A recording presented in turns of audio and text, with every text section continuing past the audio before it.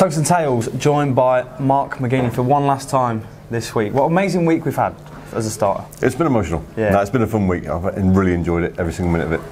You've had an amazing week. The first game you played in, well, actually, a bit of a stat for you here. The first person I actually interviewed this week was yourself, and now the last person I'm going to interview is yourself. It's me, yeah. And what way to crown off the Lakeside?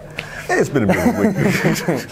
So, let's look at your week. Your first game was another tiebreak against another amazing player, Martin Phillips. And again, it's just gone all the way there in the final. I mean, how you must be so proud of yourself. Obviously, there's the feelings with the defeat, but in terms of yourself and what you've done this year, you must be so proud of yourself.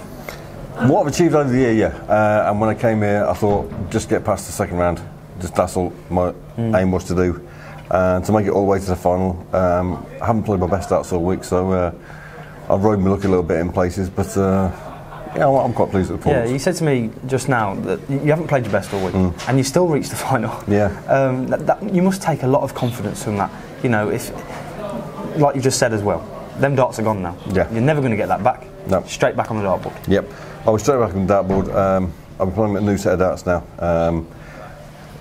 The setup I had today wasn't right for me. It hasn't been right for a while now, so I've been looking to change it, and I'll be changing it very, very soon. Yeah, and a few words for Glen, obviously. I mean, Glen, great champion again here. It was very lucky. You missed 3 match starts, won't mind you again. Yeah. But that just shows the talent here in the BDO. There's amazing talent in the BDO, and Glen's a worthy champion.